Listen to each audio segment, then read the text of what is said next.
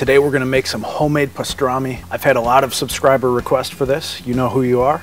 So let's just jump right into this. We got a lot to do, and let's look at what we're starting with. All right, so every good pastrami starts off with a big brisket. This is about 11.5 pounds, and my butcher's done an excellent job trimming this thing up. You'll see here, there's some fat left. I'm leaving that on. I'm not gonna even worry about it. And then if we look at this side, he left me with a nice 1/4 inch trim, which is what you see a lot of these barbecue guys like to use. It's a little bit of fat here, but honestly, I'm not even gonna worry about it. So that's our brisket. All right, so what else do we have? I went out and got this pastrami kit. A good friend of mine recommended this. He said he uses it on venison. Like if he's gonna do a venison roast, he likes to corn them, but it's also good for brisket. But if you guys wanna know how to make your own, I'll let you know how to do that later in the video. So for now, we're gonna get this going. We just add water. So here's the brine mix. You're gonna do half a bag of this stuff mixed with 2 gallons of water to start. So I'm gonna pour in, I'm just eyeballing, about a half a bag. And then we're gonna add cold water, 2 gallons. I'm gonna start with 1 because my bowl's probably not gonna fit a full 2 gallons. In fact, I know it's not. So we'll get this whole gallon in. And then you wanna mix it really well. So we're gonna get it all to dissolve in here. Now we're just gonna dump it right in the container on top of my brisket.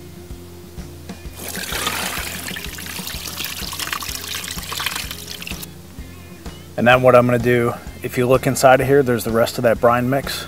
Now I'm gonna pour in my 2nd gallon of water and mix that in. So we've got our brisket completely submerged in the brine solution. It took about 2.5 gallons of water. And now all we have to do is add our pastrami pickling spices, which they give us in this little bag right here. And they say to use about a handful. So let's pour some in my hand and take a look at it, and then we'll get it in there. Let's see what we got here. It's a good handful right there. So good amount of pickling spices. I'm assuming that's a chili.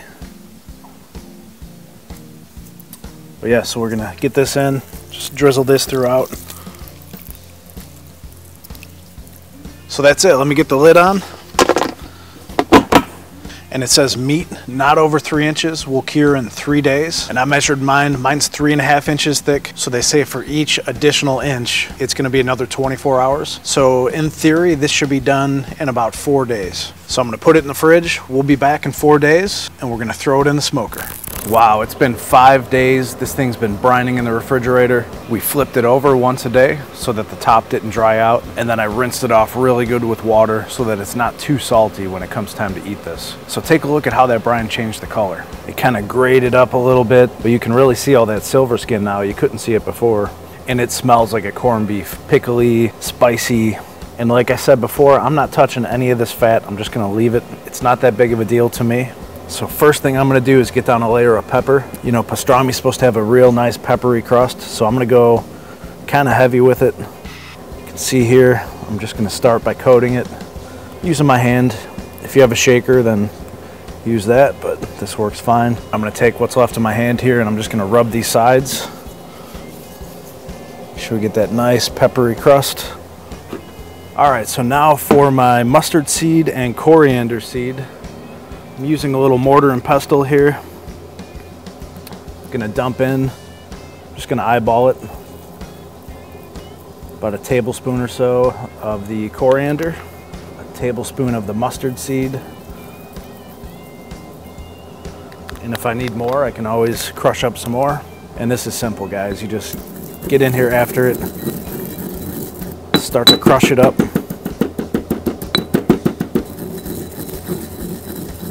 So I don't know if you can see, but these are now like half seeds, right? So now I'm gonna sprinkle these over top of the pepper. And here we go, I'm eyeballing it. Just wanna cover the surface.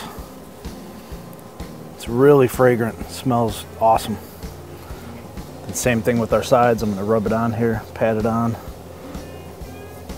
Get that nice fat cap. And we'll finish it off with the garlic powder. Just a nice light dusting. And then I'm gonna flip this over and we'll do the same thing on the other side. All right, so we got the pastrami seasoned up. The pellet smoker is heating up now. I set it to 275 degrees Fahrenheit. One other thing to point out is our outdoor temperature today right now is about 45 degrees Fahrenheit. so it's a little bit on the cold side. And I'm gonna be using these Pit Boss whiskey barrel pellets combined with some leftover competition blend pellets that are in there now. So let me get my whiskey barrel pellets in, and then I think we'll be ready to get in our pastrami. Okay, now let me show you my smoker setup. This smoker is 15 inches wide, and my brisket is a little bit bigger than that. And so I'm using the old brick trick. You guys have seen me do that before. And what that's gonna do is just bend that brisket a little bit to help it fit. And after a couple hours, when it shrinks up, you won't need the brick anymore. So if you got a small smoker like I do, there's a little tip for you. But let's get our pastrami in. We're gonna go fat side down. Our heat source is coming from the bottom, so that's why we're doing that. Let's get this open. And there's our fat cap. That'll go downside. All right, so that's how my briskets start out. It doesn't look pretty, but don't worry about it. It's gonna be just fine. All right, that's it. It's gonna stay in the smoker for about 4 or 5 hours. We just hit the 2-hour mark and I was able to take out the brick. Let me show you guys how this thing's looking. Okay, nice color.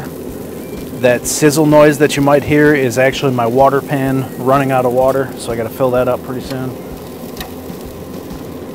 Take a look at our rub, which has not set yet, so you can see some of that still coming off. Okay, good amount of moisture still left on the top. So there's no need for me to spritz this right now. We're just gonna push it back in. We'll probably let it go for another hour or two. And it's been a really interesting day to cook outside. We're dealing with 40-mile-an-hour wind gusts at times. Right now it's about 55 degrees, which is gonna be the high. And our Pit Boss has been holding pretty steady here between 280 and 260. So we're just gonna let it do its thing, and we'll be back when it's time to wrap it up. We're just about to hit the 5-hour mark here on this smoked pastrami. Let's see how it looks. Look at that smoke rolling out of there.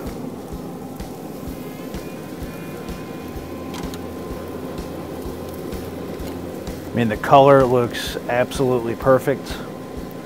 The bark has set. Okay, it's not coming off of my finger. Could I scrape it off? Yeah. But I don't think I want to get any more smoke on this. I think we're ready to wrap it up. So let me get it over on the table real quick. All right, so hopefully get a little better look at this thing. I have not probed this yet. I just kind of did this to color, but I'm sure you guys are curious. Let's see what the temperature is, I don't know, in this fattest part of it here.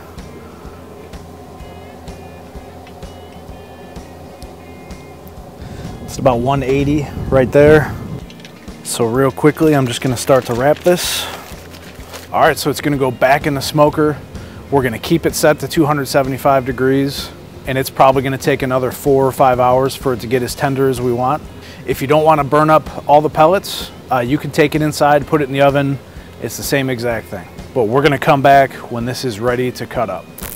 Our pastrami's done. It actually cooked a lot faster than I thought. I'm not sure if that's because of the brining process, but it took 8 hours. It was probe tender at about 212 degrees. And then I put it in a cooler and let it rest for an hour. Definitely go longer if you can, but I've only got about 20 minutes of daylight left. And besides that, I can't stand it anymore. I gotta cut into this thing, so let's see how it looks. It's got that really nice dark bark that I like. In fact, I don't think I've ever gotten one this dark before, so that's really good. Because I used foil, and during the resting process, my bark did steam. So some of it came loose, but most of it's intact. So the way this brisket kind of formed, it's a little weird. The grain is going this way. And so to cut it, I'm gonna turn it. And we'll just start going across the grain here.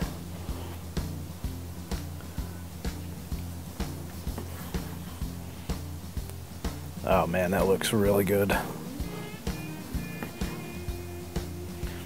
So just for that end piece, look at the color. So it's that nice corned beef or pastrami color.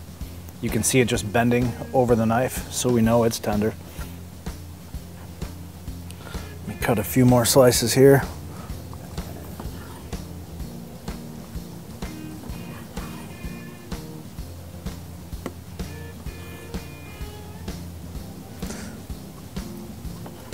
It's really good. Man, look at that bend on that. So let me move that to the side. I'm gonna cut off the point. And it's really hard to tell where exactly to cut this, but I'm no expert, and kind of looks like it's right about here. So let's see what happens. Yeah, there we go. Still piping hot. Okay, there's that fat layer, you see everyone, where they squeeze the juice out. Look at that juice. I mean, that is crazy tender. So let me cut a few pieces off the point. And if you want to see if that's jiggly or not, look at that thing just move. So here we're gonna go the opposite way.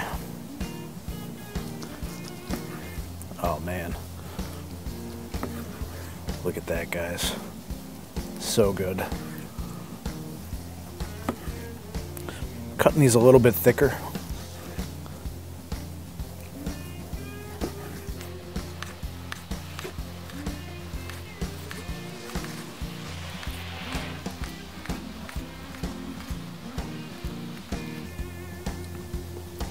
We'll just take one of these center pieces.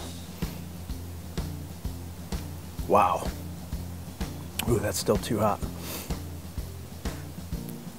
Look at the juice.